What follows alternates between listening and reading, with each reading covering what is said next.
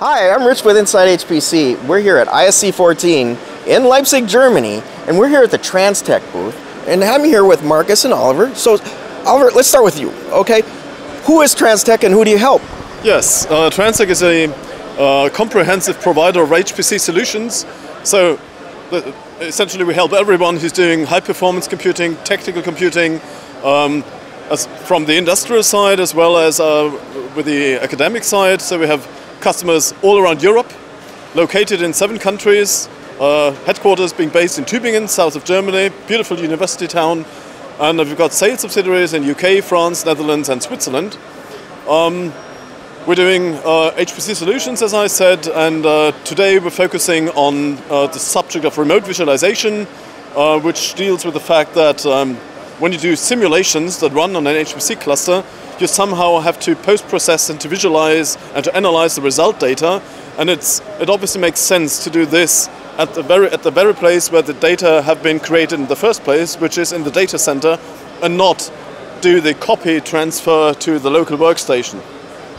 Okay. So if I have a supercomputing resource, the people who are actually using it can be hundreds or even thousands of miles away, couldn't they? Exactly. So this obviously optimizes workflow and makes most efficient use of the hardware that's being utilized, because the secondary advantage you get is you need less hardware and therefore save money, time and money. Okay. So can we see how it works? Yeah. Okay. So Marcus, what are we looking at here?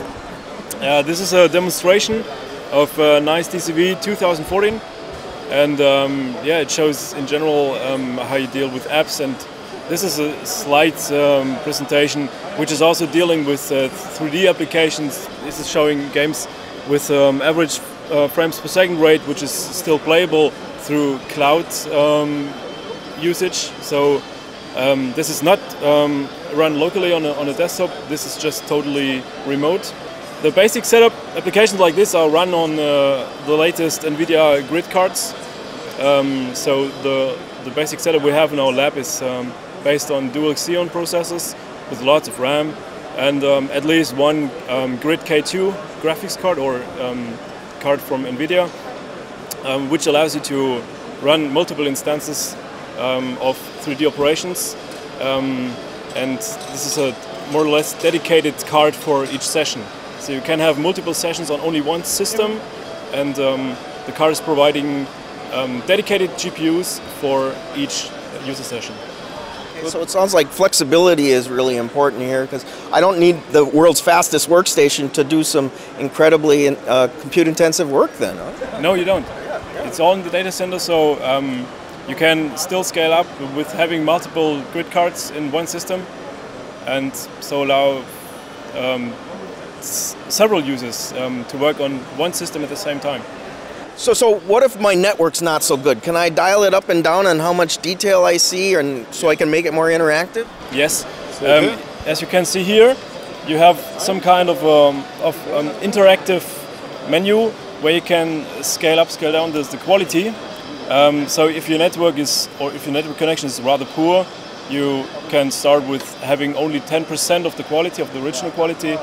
And NICE is handling that way that it's using the quality downgrade only in the stream. If you have a frame that is the final frame of an image, for example, this will always be rendered with 100% quality. So only if you move some pictures, this will be done with a lower quality, but the final picture itself, or the final, will be in 100% quality.